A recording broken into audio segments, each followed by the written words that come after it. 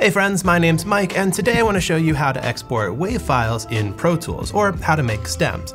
Typically the term stems refers to groups of tracks, like a drum subgroup, or all of the pads, as opposed to each individual track, but it's still pretty common to say stems when talking about exporting WAV files. First, let's get organized. Make a new folder for the song with the title, a tag for stems, the BPM, and the sample rate that you're working with. If you're not sure the sample rate information, you can click up here in the menu for Setup, scroll down to Session, and the sample and bit depth will be right here at the top. There are two types of stems that I like to export, one with all of my existing processing and one completely dry. You can put all of these waves into different folders for wet or dry, and I like to call them processed or unprocessed. I'll also make a folder for MIDI tracks because we're going to export those individually too. As we go through exporting, I'll make subfolders for the different instruments like drums, bass, keys, guitars, vocals, and so on. But the different folders we're going to need will become obvious as we get into exporting, so I'll wait to make those until we get there. So I have a pretty big session here with a lot of different tracks, and I'm not going to show you how to do stems for the entire session because that'll just take all day.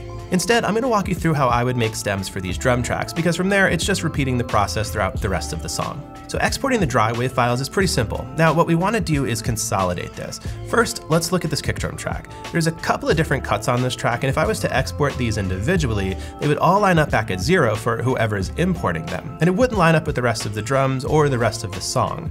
So what we're going to do is select everything on this track. I like to go to the end here, I'll click, hold Shift, hit Enter, which makes a selection all the way back to 0, and then I'll click Option Shift 3, which will consolidate this into one long track. And now when whoever takes this and flies it into their session and lines it up at 0, the whole track is in order and it lines up the way it's supposed to. So I'm going to undo that and we'll make this edit for all of the drums. To do that, I'm going to click at the end, drag to the beginning, and slide down, scrolling a bit until I cover all of my drum tracks. And now I know that they're all selected from the end of the track all the way to 0, so all of these tracks will line up in the same way when somebody imports them into their session. Again, we'll hit Option Shift 3, and that will consolidate all of these drums into one long track individually for each drum. I'm just going to resize these to mini so I can see all of my drums in one, and I'm going to make a selection a little bit wider than the last track and bring it up. Now that all of my drums are selected, I want to export these dry WAV files. So what I could do here is come down to the bottom right corner and expand the clip list. And now this is going to show us all of the clips in our session. And if we scroll, we'll see that the ones that are highlighted as I go by are the ones that I have highlighted in my session. So those are the drums that we just consolidated. There's a lot of tracks going on here, and we can see there goes the hi-hats and the kick drum, and we should have, let's see, the overheads, reverse cymbal track, the room track. So all of the drums I have selected here are selected in this clip list. I can go up to the top right corner, click this drop-down arrow, and find Export Clips as Files. Now I have the keyboard shortcut memorized, and I recommend you do too, which is Shift-Command-K. So I'm going to close this list back up, and with the selected, I'll hit Command-Shift-K, and this brings up our Export Selected dialog box. I know that my session is 24-bit 44.1, so I'm going to click this and select 44.1. Leave them as waves, format interleaved, which just means that stereo tracks will remain as stereo tracks and it won't split them into a mono left and right. I'm going to change the destination directory to the folders that we just made. So I'll click Choose, I'll go to my desktop, stems for this song. These are unprocessed because we haven't committed any of the processing on these tracks. We're just exporting the raw files that we consolidated. So I'll open the unprocessed folder down here.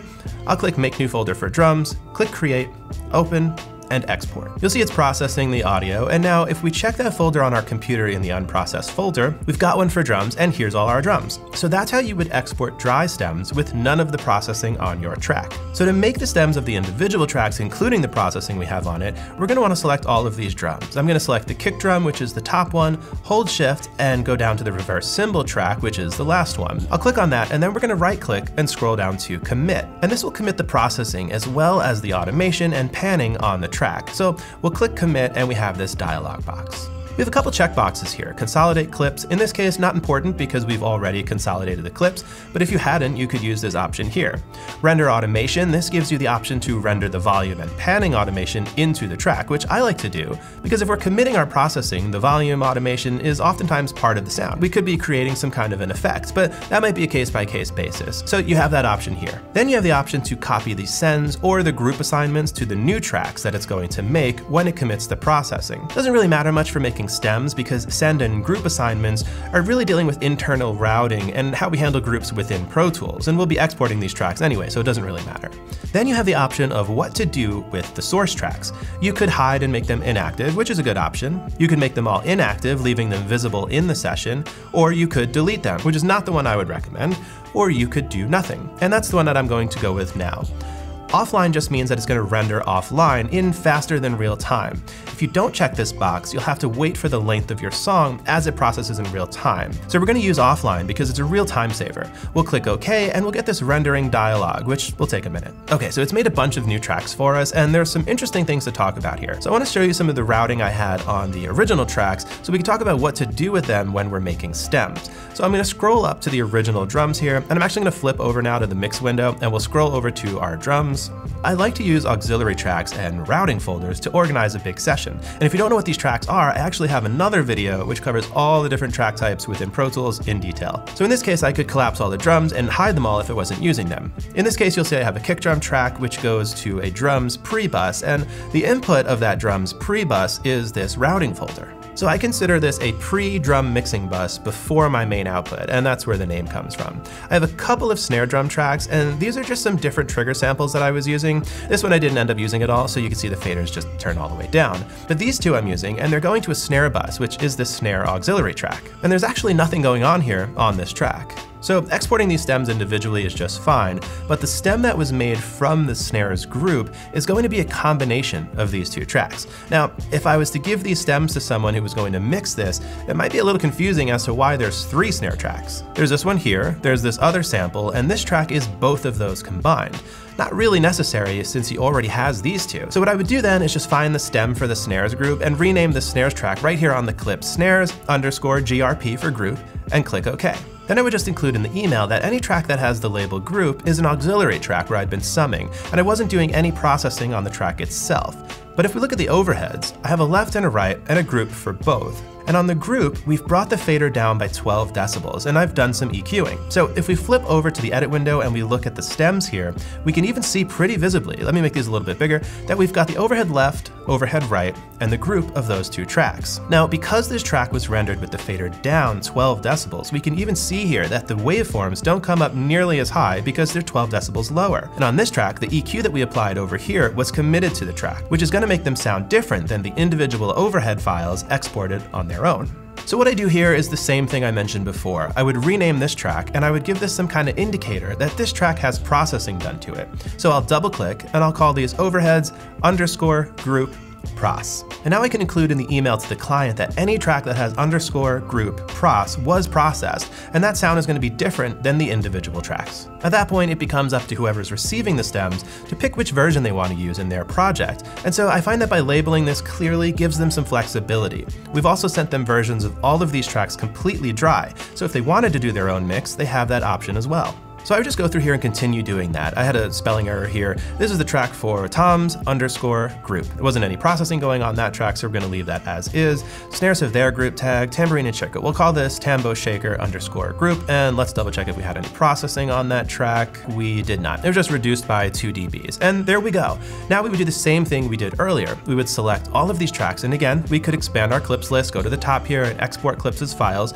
Or if you're getting used to the keyboard shortcuts like I recommend you do, we could just use Command-Shift-K, which brings up our dialog box. We're gonna go back up to the song folder because these are the process tracks. And we'll make a new folder here for drums, click Create, and open it. It remembered all of our settings from last time, so this is all accurate, and we'll hit Export. Okay, so opening up the song folder, we have a folder for unprocessed drums, and everything's in there. And we have a folder for processed drums, and everything's in there, including our group tracks and our group tracks with processing. Now let's look at how to export MIDI tracks. They're a little bit different than how we would export audio tracks, but it starts the same. We have a bunch of different clips across a track. We have all these individual clips, and we need them to be one. So I'm gonna go ahead to the end of this clip here, select all the way to the beginning, and I'll make the selection across all 4 of these MIDI tracks. I'll hit Option-Shift-3 to consolidate them, and now if I select all of these and open up the clips list, you'll see that in this drop-down menu, there are no export options. They're all grayed out here, and that's because this is not the way that we would export MIDI. We can do this for audio, but not for MIDI files. So instead, we're going to come over here to the track name. I'm going to right-click and select Export MIDI.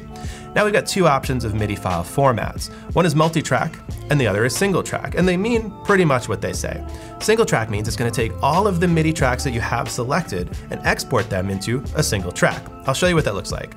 So I'm going to click OK, and we'll navigate to the MIDI folder for this song. I'll call it Santa Ana MIDI Single, and I'll click Save. Now if I import this MIDI file back into Pro Tools, what it's done is it's taken all of these tracks and summed them down to one. And we can see that the leads here for this bass track are going on up here, and the kick drum from this drum track that's following along, 4 on the floor, is also going on down here. So it's summed all of these tracks into a single track. So let's delete that for now. Again, selecting all of these tracks, let's go over to the drum track, we'll right-click, hit Export, and instead we'll choose Multi-Track. I'll click OK, and I'll rename this Santa Ana MIDI Multi. We'll hit Save, and if we import that back into Pro Tools, we can see that it imports each track individually, and it names them for us with a couple extra tags that Pro Tools included. But for the most part, these are all named correctly, and each MIDI track is split out the way that someone could import into their project, assign the sounds, and take it from there. So that gives them the files to create their own sounds, but what it doesn't do is give them any of the sounds that you've created. So to do that, we'll follow the same steps we would if we were exporting processed audio stems.